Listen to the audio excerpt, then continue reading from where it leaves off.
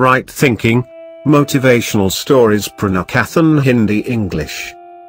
Hundreds of years ago, there was a small town in Italy.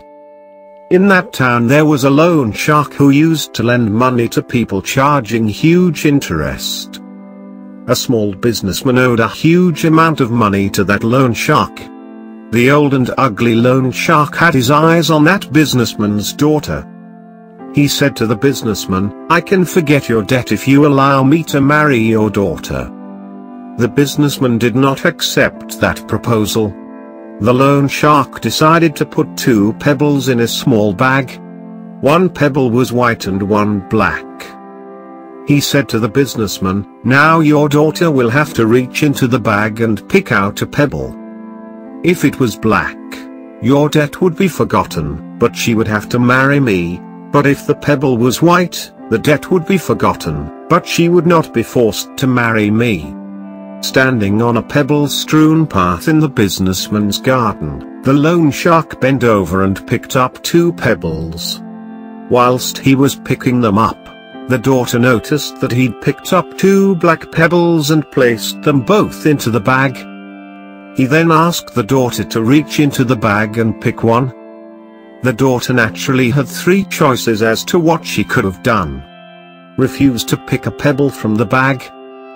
Take both pebbles out of the bag and expose the loan shark for cheating. Pick a pebble from the bag fully well knowing it was black and sacrifice herself for her father's freedom. She drew out a pebble from the bag, and before looking at it accidentally dropped it into the midst of the other pebbles. She said to the loan shark, "Oh, how clumsy of me. Never mind. If you look into the bag for the one that is left, you will be able to tell which pebble I picked." The pebble left in the bag was obviously black, and seeing as the loan shark didn't want to be exposed, he had to play along as if the pebble the daughter dropped was white, and clear her father's debt. Friends, it's always possible to overcome a tough situation through out-of-the-box thinking, and not give in to the only options you think you have to pick from. Thanks for listening and reading. Kindly share this story with your friends. Now the same story in Hindi. कई 100 वर्ष पहले Italy में एक छोटा सा शहर था। उस शहर में एक ब्याज पर पैसे देने वाला साहू रहता था। वो साहू बहुत अधिक ब्याज पर लोगों को पैसे उधार देता था। एक छोटे से व्यापारी ने उस ब्याज साहू के बहुत से पैसे देने थे। उस ब्याज साहू की आंखें व्यापारी की बेटी पर थी। उसने व्यापारी से कहा, "मैं तुम्हारा ऋण भुला सकता हूं अगर तुम मुझे तुम्हारी बेटी से शादी करने दो।" व्यापारी ने वो प्रस्ताव स्वीकार नहीं किया। ब्याज साहू ने एक छोटे से थैले में 2 कंकड़ रखने का निर्णय लिया, एक काला और एक सफेद। ब्याज साहू ने व्यापारी से कहा, "अब तुम्हारी बेटी इस थैले में से एक कंकड़ निकालेगी। अगर काला पत्थर हुआ तो मैं तुम्हारा ऋण माफ कर दूंगा, लेकिन तुम्हारी बेटी को मुझसे शादी करनी होगी।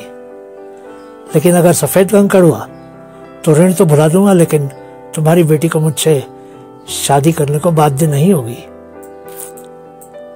वो दोनों व्यापारी के बगीचे के एक कंकड़ों से बने रास्ते पर खड़े थे। ब्याज साहू झुका और उसने 2 कंकड़ उठा लिए।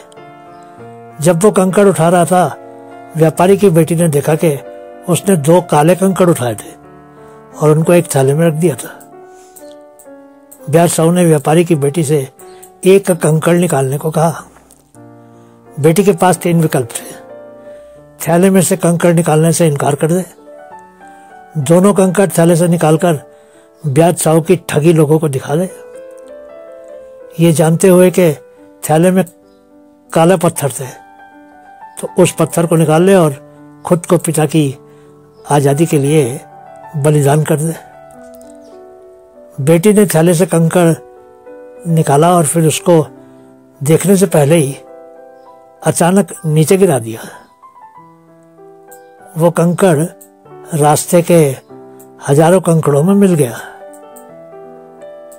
बेटी ने ब्याज साहू से कहा, ओह मैं भी कितनी निकम्मी हूं, चलो कोई बात नहीं, अब तुम बैग में जो पत्थर है उसको निकाल लो तो तुमको मालूम चल जाएगा कि मैंने कौन सा कंकड़ उठाया था, काला या सफेद। स्वाभाविक था कि थैले में तो जो पत्थर था वो काला था।